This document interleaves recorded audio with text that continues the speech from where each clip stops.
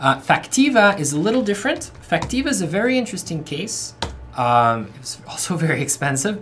Factiva covers trade publications and professional magazines from around the world, even newspapers from around the world, okay?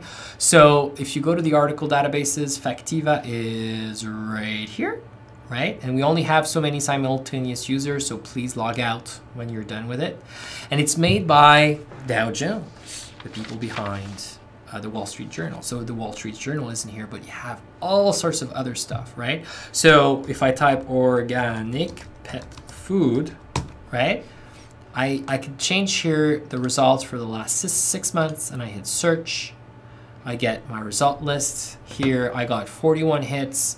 I get companies, I get industries. So I can click on those and refine my search. I get a keyword cloud, which is kind of cool. Regions of the world, right? Subjects, sources. So this is really cool stuff. Notice that pet acupuncture. Okay. Notice that they're a little shorter. They tend to end up on the trade journal, magazine, newspaper end of the spectrum in Factiva. But sometimes if you need to know about weird and offhand and very precise, this is where you go, because especially if it's off North America, so stuff from like India, China, Africa, Factiva has awesome coverage from around the world. So that's like newspaper type coverage, okay? And sometimes that's the only thing that you can use. So this is also a great source for that kind of stuff.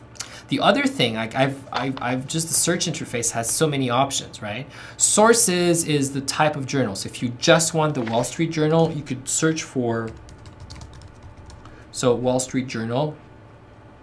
Let's see here, this is the Wall Street Journal.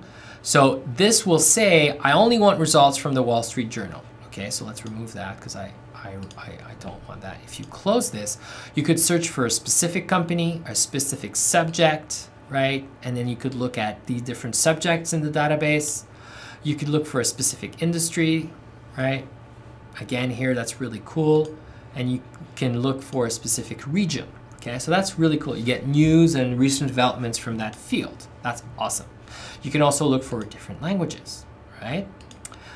So that's under the search option. Set up alerts again, and you can look at companies and markets. Now you can look up financial information in here. Now that's a little bit beyond the scope of this presentation because I'm just giving you kind of the intro bare bones, even though it seems that I've been talking for hours. Here you can look up stock symbols. You could look up an industry here specifically and poke around there. So here you have a whole list. So clothing, textiles, and then you get a snapshot, right, of what they can provide for information. And that's why we pay a lot of money, right? So news and that kind of stuff. So that's Factiva for you.